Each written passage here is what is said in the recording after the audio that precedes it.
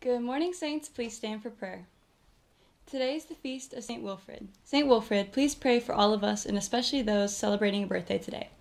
Happy birthday yesterday to Alex Kelly and Maria Palazuelos, and happy birthday today to Caitlin Conley, Michael Culler, Jacob Lindsay, and Matthew Holtzmeiser, Nicole Lopez, Thomas Malacote, and Rosemary Nago. Let us pray. In the name of the Father, and the Son, and the Holy Spirit. Amen.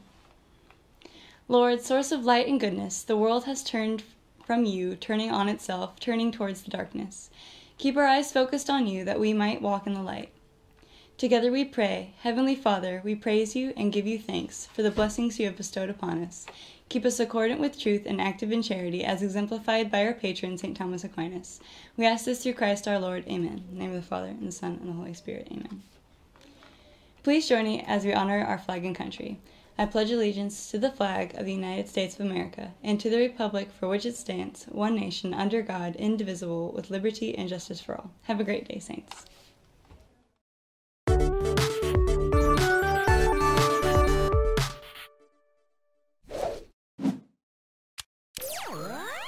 Good afternoon, Saints. Welcome back to the Halo Midday Show. Today is Monday, October 12th. Dance team, it's time to get your spirit wear orders in. That's right, the spirits are going to get more spirited, if that's possible. Orders are due Tuesday by 3 p.m. See Mrs. Price for more info.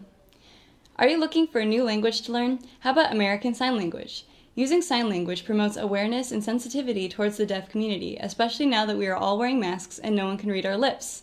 Come join the STA American Sign Language Club in room 225 after school on Thursday to learn more about how you can better communicate with the people around you.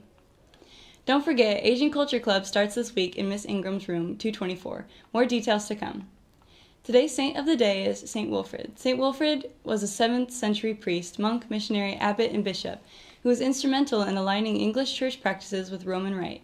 He founded several Benedictine monasteries in England, and as a missionary, was one of the first to successfully evangelize in Teutonic Europe.